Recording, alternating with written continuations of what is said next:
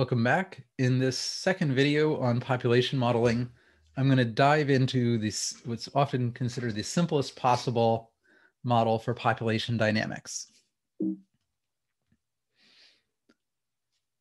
So, when I introduced basic population notation, I said that one of the things we're very often interested in is the per capita growth rate. The growth rate, dn dt, divided by n, so we're expressing growth on a per individual basis. And so the simplest possible dynamic population model would be to assume that that per capita growth rate is constant. So if we say change in population size is a function, is births minus deaths, b minus d, and if both of those things are constant, then we just have we're going to combine b minus d into one overall parameter r, which is our net population growth rate.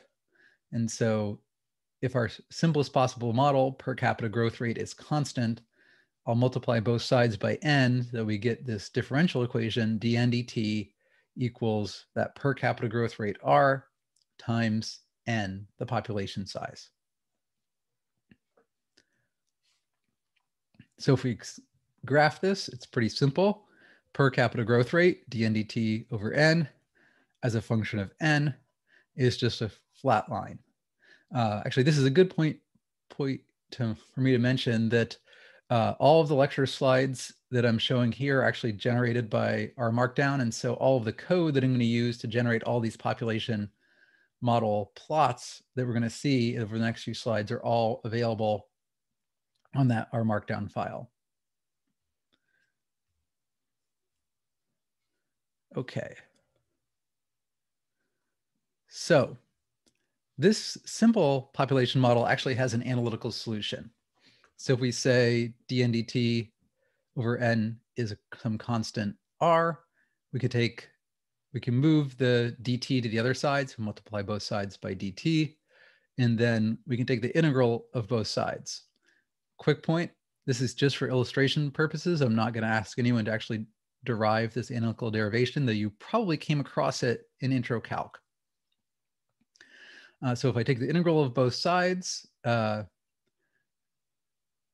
start on the integral of a constant.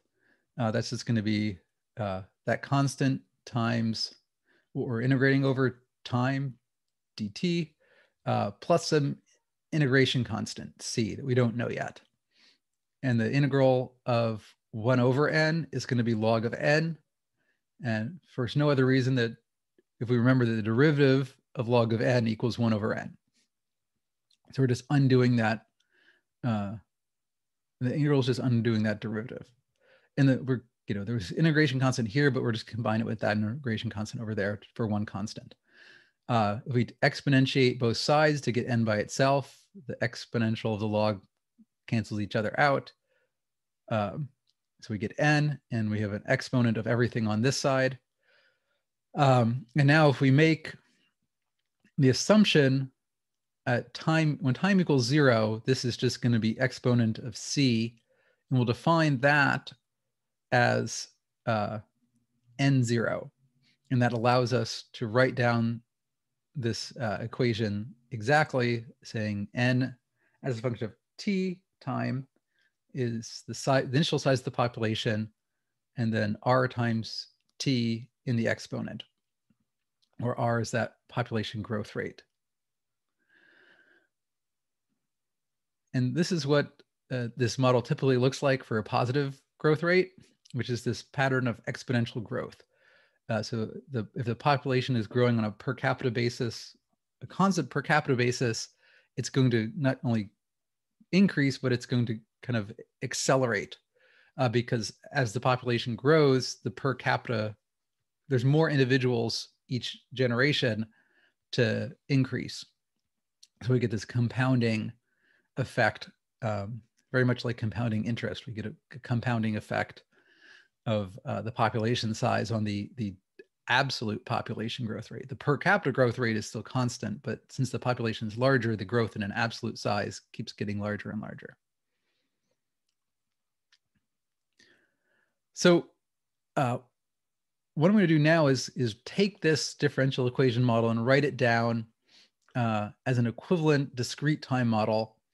I'm going to do that, one, to show you that you can do that, and two, because in most practical bases, we're going to end up using R, some other computer language to simulate population models.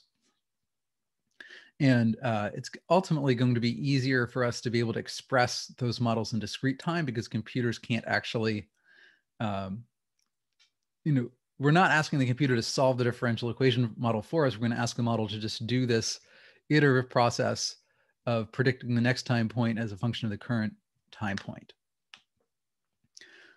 So the equivalent discrete time model can be written as n at time t plus 1 is some growth rate times n of t. We're going to note that this big R growth rate here is not equal to the little r per capita growth rate, but they are directly related to each other. So n, if we just do a little bit of math, if n of at time 1 in the discrete time model is equivalent to n at time 1 in the continuous time model, on the discrete time model, that's just r times n at time 0. In the continuous time model, that's n 0 exponent to the r times 1, because time equals 1. The n0 cancels out, and we see that the big R is just the exponent of the little r. The same concept, just expressed on different units in a discrete time. And so why model populations discretely? I kind of talked about the analytical version of that.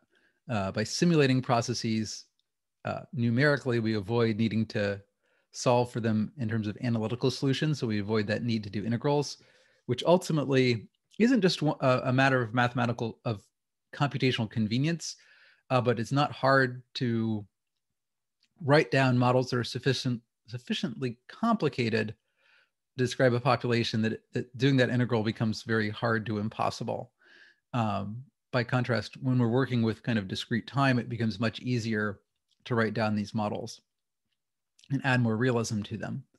It's also worth noting that in reality, when we talk about these birth-death processes, that many populations have discrete generations. And so modeling them in discrete time actually makes sense conceptually. You think about a lot of organisms have a specific reproductive season. Cool. And this figure just shows that we can define the discrete and continuous time models so that they really are equivalent. And this is just showing a little bit of our code to show that how we actually go about doing this iterative modeling. So I showed earlier when we just defined a discrete time model that what you end up doing is taking the result from one time point and plugging it into the next, because we were writing in a model that says n of t plus 1 is r times n of t. And when t equals 1, we have some initial condition to predict time equals 2, but then to predict time equals 3, we just use the solution we got when we used time equals 1.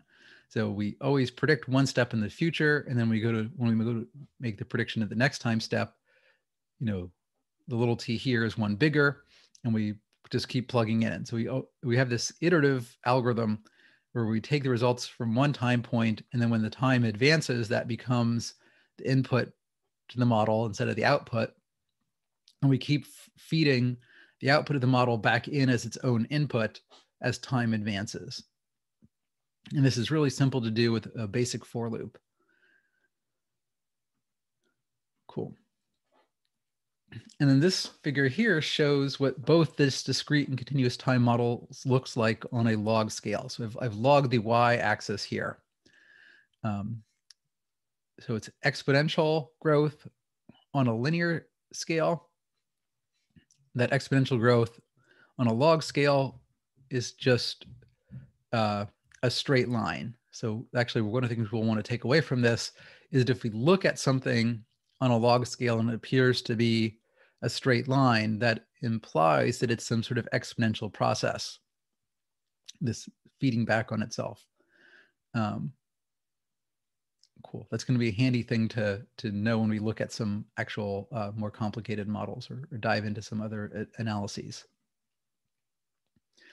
And this figure shows what happens if we plug in a negative growth rate. And so instead of a population growing exponentially, it will decline exponentially towards 0. It's just kind of the mirror image. So knowing if that R is positive or negative is actually a really important thing to know about a population. So a population with a net growth rate of 0 is going to stay the same. With a positive growth rate, it will increase. A negative growth rate will decline. And that ability to understand that R and not only to understanding R, but the uncertainty around R is really important for any sort of species management, particularly with regard to endangered species. And it's a sort of thing that folks that work in endangered species will find themselves going to court over. What is the actual value of R, and how does that affect kind of management decisions that follow from that? And again, on a log scale, that exponentially decline just looks like a linear decline on a log scale. Straight line implies exponential. Okay, so some quick take-home messages. First, constant per capita growth rate predicts exponential growth or decline. Whenever a population growth rate is positive, so that's little r bigger than 0 or big R bigger than 1, the population will increase. The population will decline if the growth rate is negative, little r less than 0, and the equivalent for big R is big R being less than 1. And that makes sense for the big R, because if we take a number and multiply it by a number less than 1, between 0 and 1 really, the value will get smaller, and it'll just keep getting smaller and smaller. We can model populations in either continuous or discrete time. And these discrete time models can be easily simulated. So instead of having to solve them analytically, though there are ways to solve them analytically, we can easily solve them numerically by just setting up a for loop. And again, that straight lines on a log scale imply an exponential growth or decline in a linear scale. Cool. That's going to wrap up our simplest model. In the next video, I'm going to kind of move on to how to relax some of the assumptions of this simple model.